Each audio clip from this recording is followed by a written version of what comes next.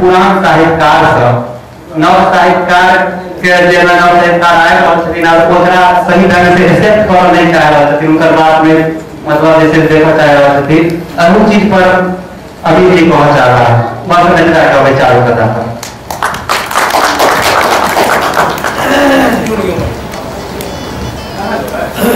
आओ हम अपने लोग के लौट चलो चाहो कथा तेसर सत्र में। एक मिनट जी बीपी जी समीक्षा दौर में बड़ा हर विषय नौथाकार समझने या सबके तो जे किछ समीक्षा हमरा लोग आँख में बसल है तो उनका तो साथ निवेदन चाहिए ओकर अलावे जे सत्र में कथा पाठ भेजे तो अपने लोगन के पुनः एक बेर हम आग्रह करना चाहब कि वही कथा के मादे अपने सहस आमंत्रित छिए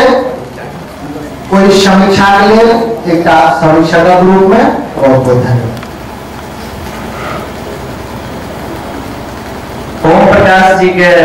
जे स्पेशल परमिट कथा चलन है तो पर सब आदमी अपन अपन वक्तव्य देलखिन अपन विचार रखलखिन। ओना जे चारिटा कथाकार द्वारा कथा पाठन कयल गेल है ओहि सब पर तो हम बहुत बेसी नहीं बाजब,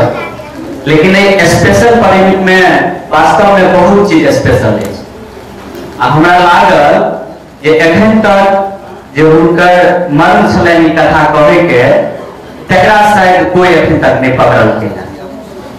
जहाँ तक हमर अपन विचार है या जब तक हमर दृष्टि पहुंचल है तै हिसाब से ओम प्रकाश जी स्पेशल परमिट कथा वाचन कलें तो ई कथा लिखे के उनका जे ध्येय हुए, लेकिन ई तो सब जाने छी जे कथा कहानी जे कोनो रचना होय है ओकर दूटा माध्यम होय छै, एकटा काल्पनिक सेहो होय छै आ दोसर वास्तविक जीवन में घटल घटना के सेहो कथाकार लिखै छै। तो हमरा लगे जे शायद हिनकर वास्तविक जीवन के घटल घटना छै। स्पेशल आदमी के स्पेशल परमिट भेटे छै ई तो आइ के युग में सब जनै छै, लेकिन आई तक एहि चीज के मर्म एहि बात के मर्म के ओम प्रकाश झा बुझलखिन जे हमरा स्पेशल परमिट भेटल, मुदा आई तक हम एहि बात के नहीं बुझ सकलिए जे हमरा किया भेटल आ से दिव्य दृष्टि देलखिन हिनकर पुत्री। तो कखनो कखनो एहनो होइ छै जे एकरा हम अपने सब नैना गुटका या बाल बुजुर्ग या बच्चा कहै छियै या कोनो अनपढ़ व्यक्ति होइ छथिन ओहो कखनो कखनो पैघ पैघ आदमी के बहुत पैघ दिव्य दृष्टि दऽ दै छथिन। तो हमर ई मतलब सोच है जे परमिट भेटलनि स्पेशल आदमी के स्पेशल परमिट भेटे छै तो हिनका ओम प्रकाश जी के ई ग्लानि भेल हेतनि आ भऽ सके एहिसे पहले उनका वो सोच नहीं भेल हेतनि आ ओकरा ई अपन अधिकार बुझैत हेथिन एकटा अधिकारी होय के नाते जे हम एकटा पैघ अधिकारी छी आ तें हमर ई चमचागिरी केलक सिनेमा के मैनेजर ओहि पर विशेष नहीं सोचने हेथिन। लेकिन जखन हुनकर पुत्री उनका एहि तरह के प्रश्न रखलखिन आ एहि तरह के अपन दिव्य दृष्टि देलखिन तो हुनका आत्मविज्ञान खुजलनि जे नहीं हमरा जे ई चमचागिरी कयल गेल है आ हमरा जे अधिकार देल गेल से वास्तव में बहुत निरर्थक छै आ बहुत गलत चीज छै। तो हमर कहे के मतलब जे हिनका जे शिक्षा भेटलनि से भेटबे केलनि और एक कथा के माध्यम से जते कोनो पैघ आदमी छथिन या अधिकारी छथिन या जे स्पेशल परमिट ले वाला लोग छथिन उनको ई प्रेरणा भेटल चाहे जे नहीं वास्तव में ई गलत छै आ हमरा किया एहि तरह के छै से चमचागिरी करे या हमरा स्पेशल आदमी बुझे जबकि हम तो समाज के एकटा आदमी छी या कहियो हम बात वापस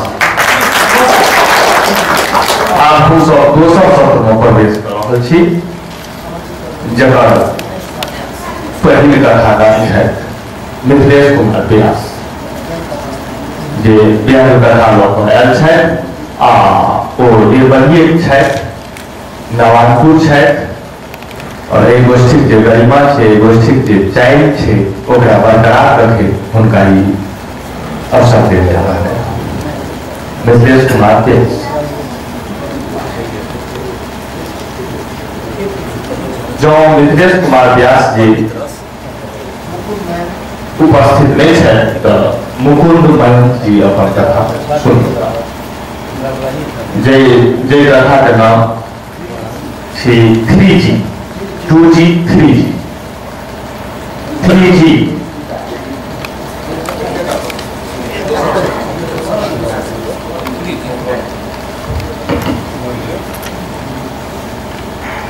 कथा शीर्षक 3G मोहन कका गाँव पर पैघ पंडित है जखन कोनो पाबनि 2 दिन पड़ि जाइ छै तऽ पंडित जी जाहि दिन करवा सकै छथिन लोक ताहि दिन करै छै मुदा आवाज दूर भऽ गेला स्मरण शक्ति सेहो कम भऽ गेल सुस्तो बड़ कम छै हमर याद सुशील कुमार जी पकड़ राज भगवानक पूजा मोहने पंडित से कर बेचारे पंडित जी पूजा के दिन किताबें हरा गए ना पूजा के होना करा देलखिन कथा का पूर्वे नहीं करे बिसर गए सब हम छाड़ दा अपन मोबाइल निकाल गूगल सर्च करो कथा पढ़ देली कथा के बाद किछु गोटे कहलन ई तो बड़ नीक चीज छ हमहु आ गूगले से बात कराए पंडितियों के रचना का कार्य पर धन्यवाद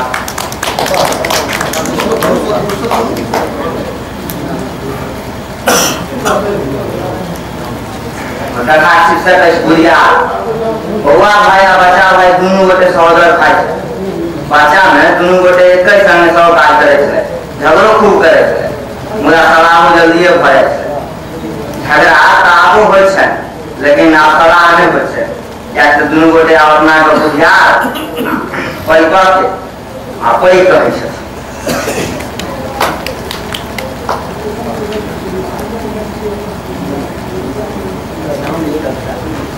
तो मुगल में मयंक जी दोनों बिहन कथा हम सब सुनलहुँ आब सुनब हम सब अगिला कथाकारक कथा आ ओ छै विपिन कुमार कर्ण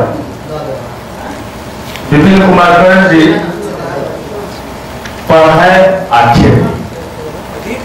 पढ़ाई आ खेती पढ़ाई आ खेती पढ़ाई लिखाई सब खेती पढ़ाई आ खेती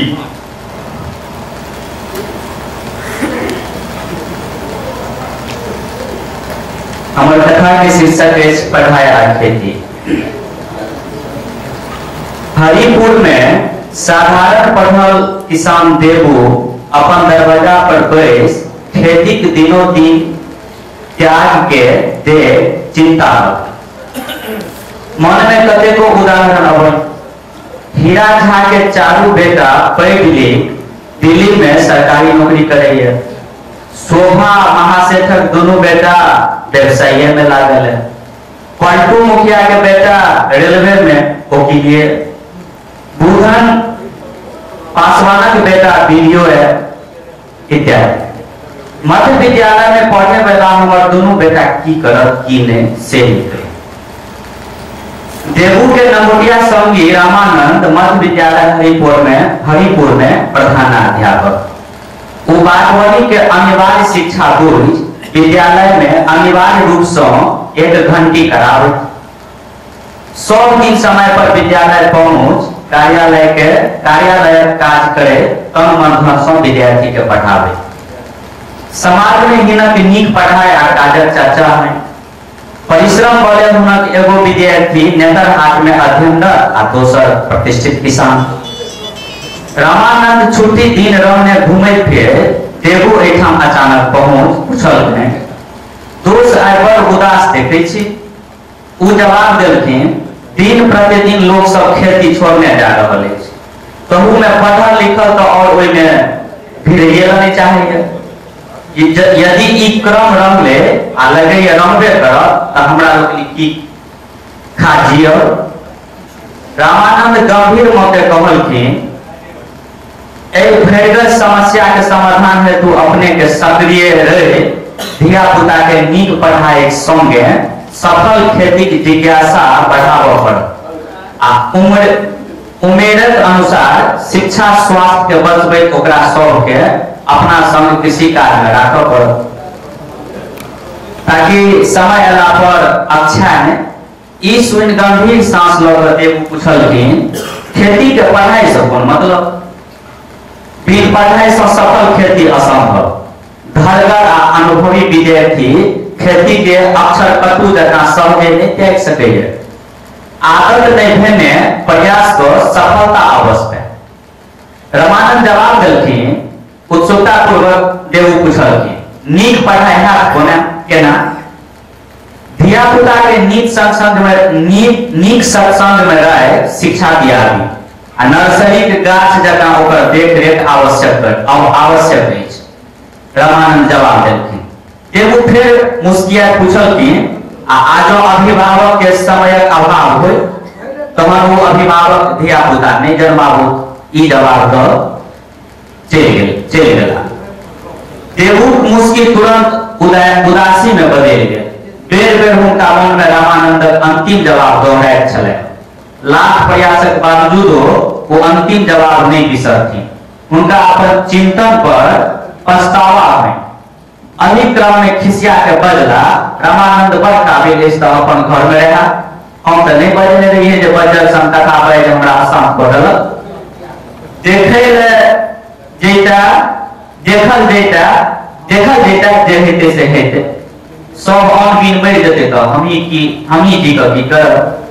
धिया पुता अपन भाग्य तकदीर से जीवन यापन कर, एहि हम क्या कपार धुनी। आब देवू धिया पुता पर निगरानी साफ कम कऽ अपना में पहिने से बेसी व्यस्त भेने रामानंदक जवाब के चिकन जकाँ बिसरि गेला।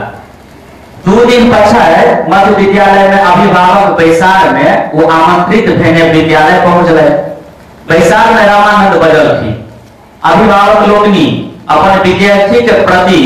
जतेक सजग रहता ततेक हुनक विद्यार्थी में चमक होते। ओना हमरा लोकनि मध्याह्न भोजन, पोशाक आ छात्रवृत्तिक संग कतेक आन काज के कार्यालय में करे अध्यापन में यथासंभव तत्पर रहे छी। सरकारी नौकर में हमरा लोकनि के सरकारक आदर कहे पर। बैसारक समापन भेला पर देवू घर आवे काल रास्ता में रामानंदक गप के अमल करे दृढ़ता पूर्वक संकल्प लेने, हम महान दोषक वचन के पूर्ण पालन करब। एहि संकल्प से उनका पूर्ण संतोष आ शांति भेटलै। धन्यवाद।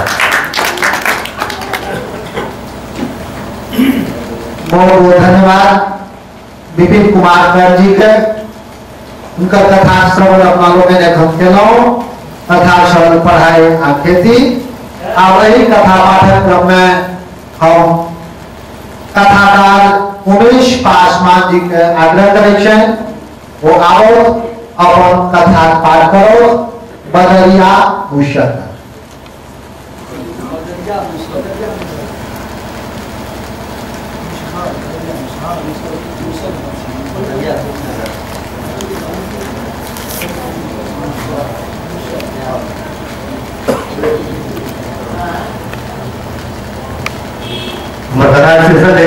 बदरिया पुस्तक घटक पछाइन पर से आँखि मिलते घर से निकलना। आकी बदरिया मुँह आबि कऽ आगू में ठाढ़ होइत कहलक, काका गोर लगै छियै। बदरिया पुस्तक गोर लागल सुनिकऽ मन फुरफुरायल, मुदा किछु बजलू नहि। हमहूँ गामक दक्षिणवारी टोकल बाधक रखवार छी। ओही टोक में बदरिया सभक दियादक घर छै। ओना ओकरा सभक उपद्रव देखि कऽ मन तमसाइ रही है, मुदा